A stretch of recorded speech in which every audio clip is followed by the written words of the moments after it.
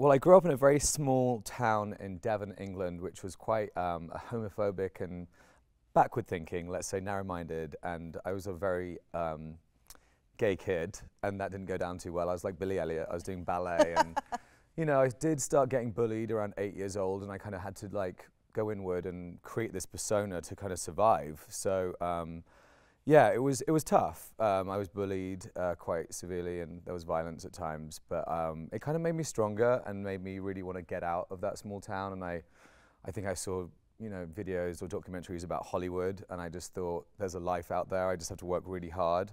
And luckily, I had ballet and dancing as my ticket out of there. And at 16, I was lucky to go to London and train professionally to be a dancer.